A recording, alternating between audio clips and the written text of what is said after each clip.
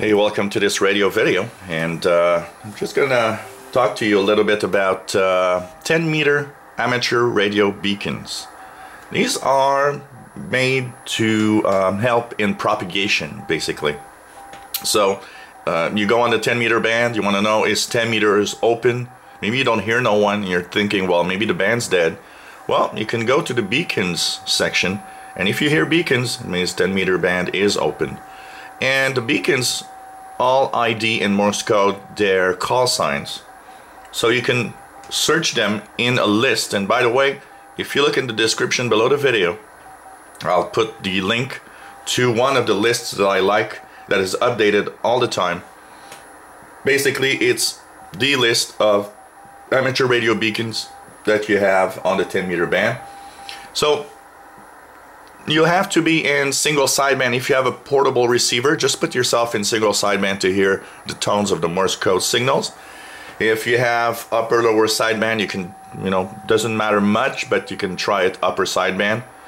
Of course, if you have a higher end radio like I do, I put it in CW mode since it's Morse code. Typically, beacons start at just around about 28,100 and go up to 28,300. So basically you just tune slowly. Let's see, let's put it slower. And at some point you'll start hearing beacons. They are usually Morse code signals. So let's see what's the first one I'll hear this morning.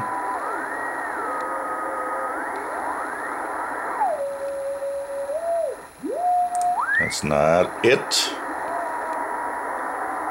Here's one. So you see here I'm around 28,166.4. So I look at the list and I look at what's around 166.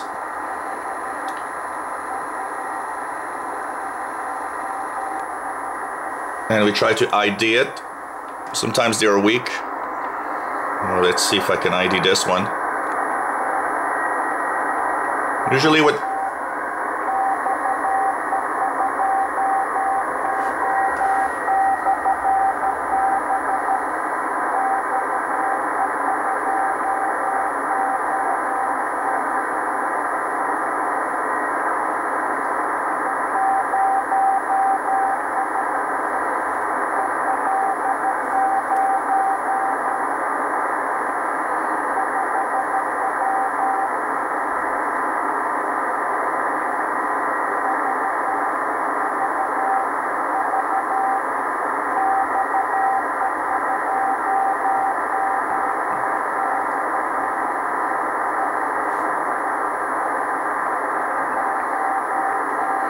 So this sounds like, by the way, this is a great way to brush up on your Morse code because these beacons usually send their call signs in very slow speed.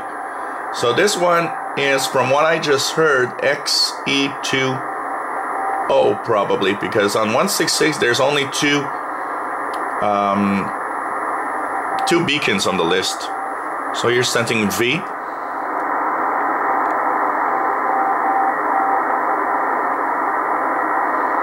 I'll try to ID it again. And that's the fun of it also, trying to ID, especially when they're weak, listening a few times to the call sign to make sure that you hear it. So from what I hear, this is XE2 something, so it's in Mexico.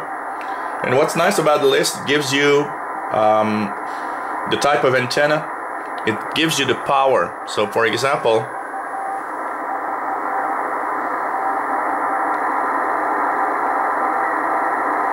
it gives you the power of the transmitter, which is here 5 watts. So pretty amazing when you think about it. Only 5 watts coming from Mexico. Let's try another one here.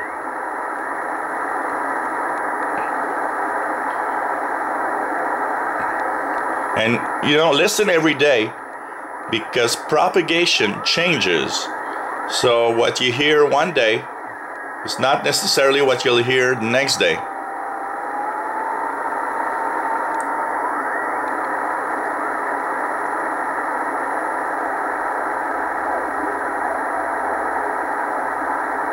Some days you'll hear more than others.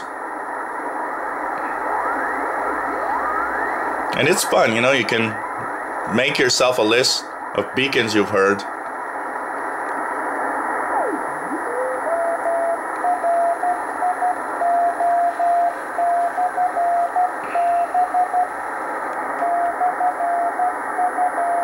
This one with an unusual two-tone Morse code.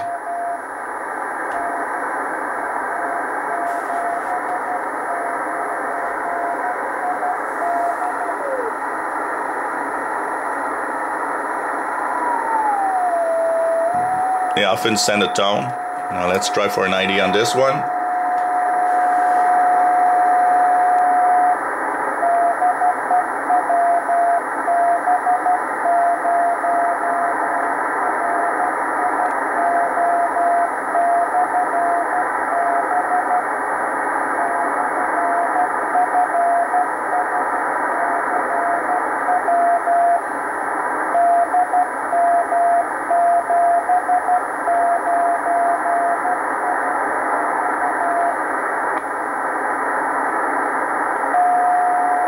This one sounds like, just listen to it. The two tones here are making it harder to actually ID the Morse code. So this is...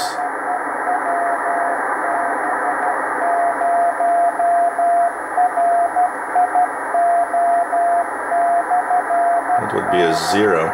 Checking the list here, 28270 or around.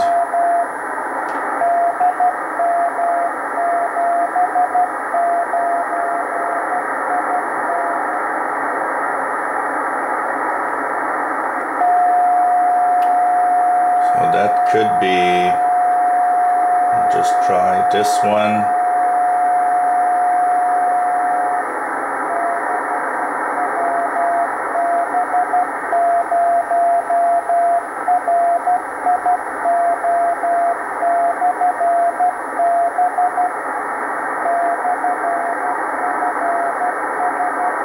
Oh, this is kind of hard to ID.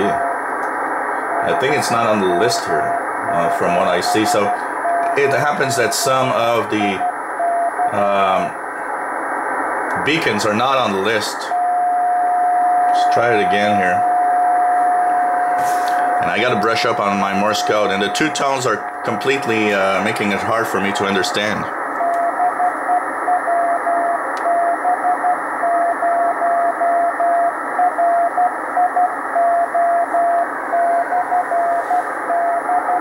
It's by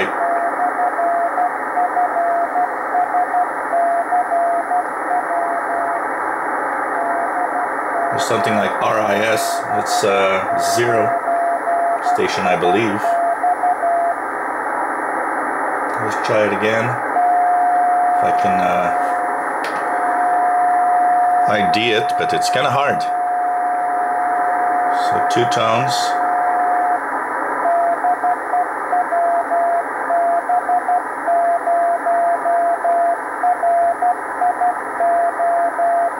Oh, that would be, if I'm not mistaken, WB0RIO, and it's here on the list. And it would be in Boulder, Colorado, if I understand it right. WB0RIO. So that one's hard to ID with the two tones, basically.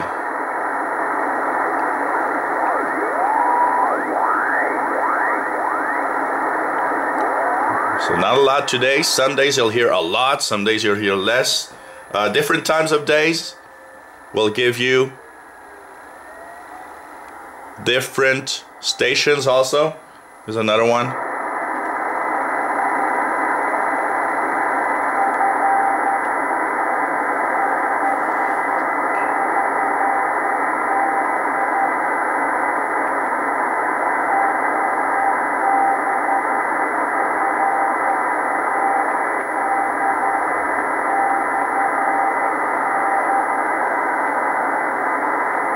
This one's very weak.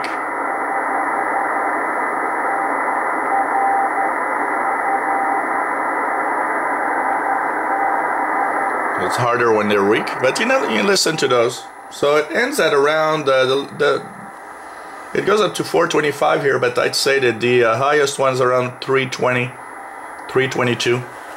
So tuning around 28 100 to let's say 28 350, you'll have most beacons, and you'll be able to listen to these. Like I said, they're for propagation. So for example, if you hear tons of them from, say, Colorado, well, you know that, you know, the path of 10 meters is open towards that area. Or if you hear tons of them from, I don't know, the south of US, Alabama, Florida, you know that propagation is open there. If you hear European ones, because there are European ones, you know that path to Europe on 10 meters is open.